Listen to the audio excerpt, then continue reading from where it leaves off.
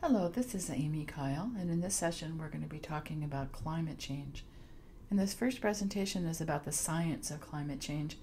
And my main point is that the science supporting climate change is becoming ever more certain. And I'm going to start with weather, because we see weather all the time, and it's something that people relate to. And this is a slide from 2012 that was made by the Weather Bureau people at NOAA in the United States. And what they're doing is just pulling together different kinds of weather events that are related to the increasing energy in the atmosphere that comes with climate change. And no one would argue that every weather event is related to climate. No one would say every hurricane, every rainstorm, every aspect of the drought.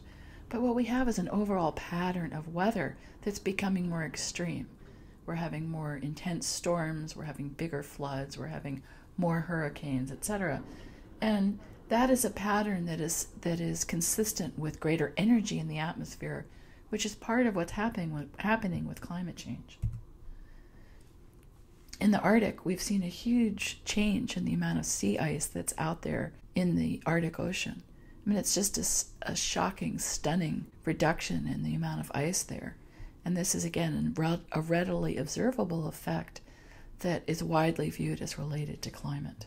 And then the intense storms, of course, people relate to those. There was a huge hurricane in the Philippines a couple of years ago, another one this year. And then these huge dust storms that can take over the desert. And again, no one would claim that all of this is related to climate. This tendency towards more extreme weather almost certainly is. So we also look at things that we can measure. Measuring CO2, carbon dioxide, which is the main greenhouse gas, is maybe the simplest thing that you can do. And I love this graph because it is so simple. This is a simple time series of the levels of CO2 in the atmosphere observed at the Mauna Loa Observatory in the island of Hawaii.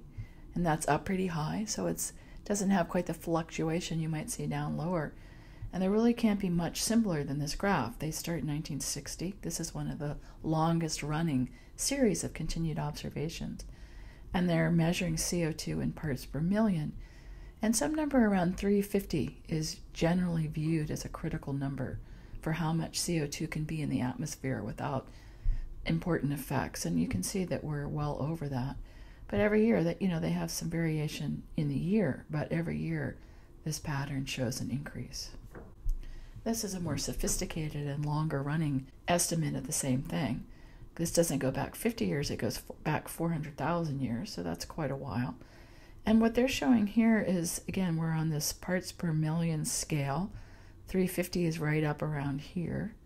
And they show a long-term up and down trend that's related to overall climate and warming and ice and stuff like that, but that has stayed at a maximum below 300 for 400,000 years until 1950, when it crept up over this kind of upper limit that had existed before and is heading up to where we are now, which is approaching 400. And I like this graph too. This is an early, very simple graph that was in the New York Times in 1998. And this is a composite of some different sources that researchers put together to figure out the temperature in the northern hemisphere over a period of time that started in 1400. And they have some variability in here, and it goes up and down and so on. And you can see that there is quite a bit of natural variability in the temperature, so that's nothing new.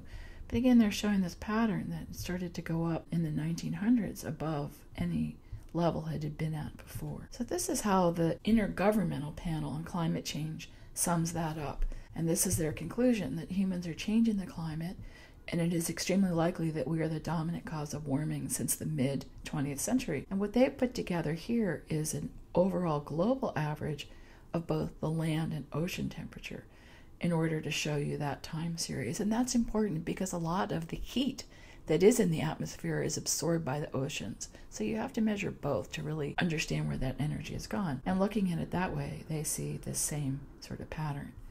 And the Intergovernmental Panel on Climate Change has been commissioned by the United Nations and the World Health Organization to bring together the scientists of the world to understand and assess climate change. And their last synthesis report came out in 2014.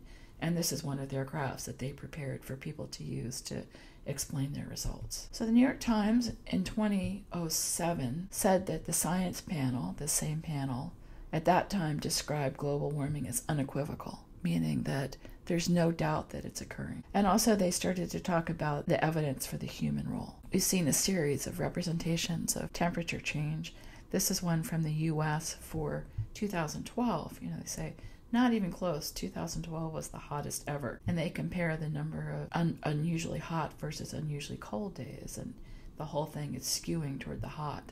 And you can see the hotter areas here. This is the global representation of the expected temperature trend that would compare observations centered around 1970 to those centered around 2020.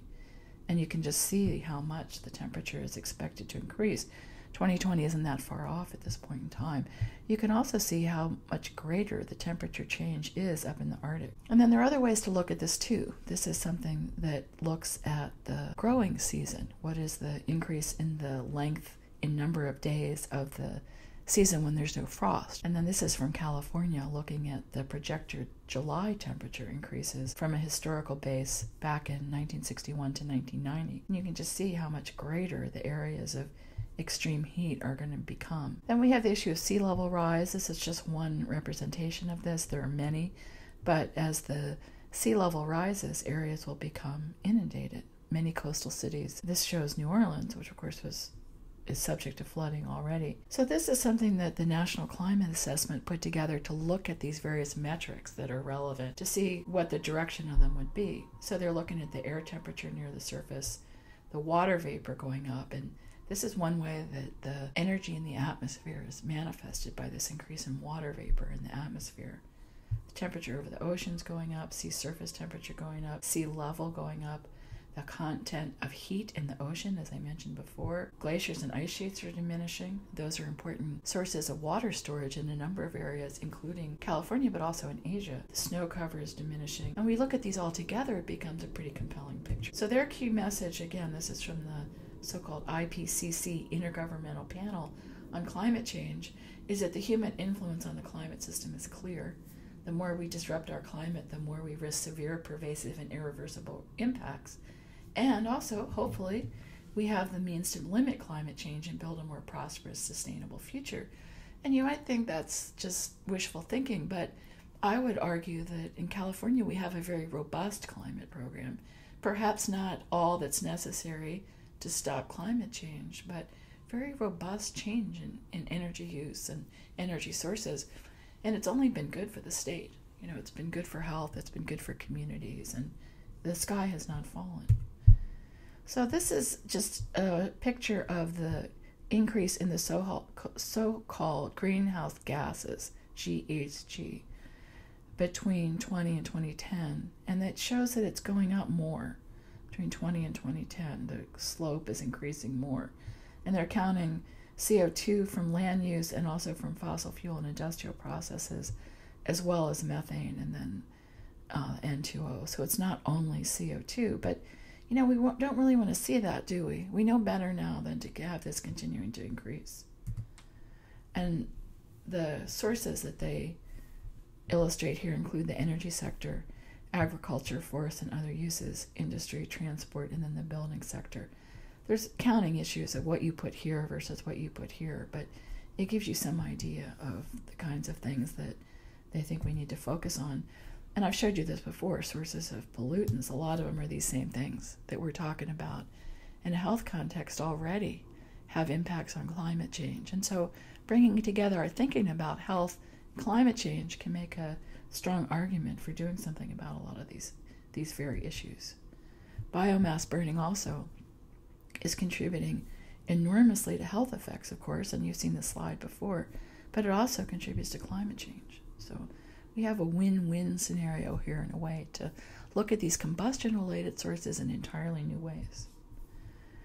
And then I want to point out to you this way that they have started to represent this in the last couple of years. And this is this idea of the total amount of carbon burned. And they show this on the bottom of the graph. And this is a metric saying that, well, in the end, you can only burn so much carbon because the climate change is related to how much carbon you burn. And it's not really that much more complicated than that. So we got to quit burning carbon in order to get a grip on this. And so a new metric that's emerging is, well, how much carbon can we take out of the ground? And that's part of what the debate is over fracking and over the oil sands is, well, if we can only take so much carbon out of the ground, why are we starting to develop these new sources? This is showing a global consensus that we need to limit the temperature increase globally to no more than 3.6 degrees. That's what this shows here, and this is in Fahrenheit. That's 2 degrees in centigrade. And they are graphing this according to the amount of the carbon that's been burned. And so these are actual historical data up to about here, to 2010, and then they show the projections of where this is expected to go.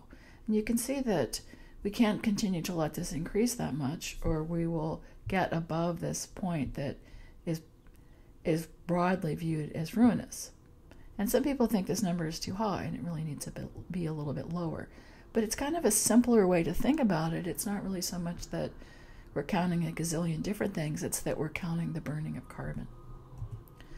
And then I also wanted to show you this. This just came out this fall, and this is where the panel finally decided to say that the effects are becoming irreversible in that we cannot go back to where we were before. And so we will be in some process of adapting to climate change even as we try to make it stop. So to sum this, climate change is occurring and is probably irreversible. Probably not a strong enough word there. I think they say it is irreversible at this point. There are multiple lines of evidence that are converging, including these concentrations of CO2, as well as temperatures on land and the sea and others that I showed you. And climate change will cause health effects directly and indirectly, and we'll need to be both adapting to it and mitigating it. So the subsequent presentations will focus on those issues.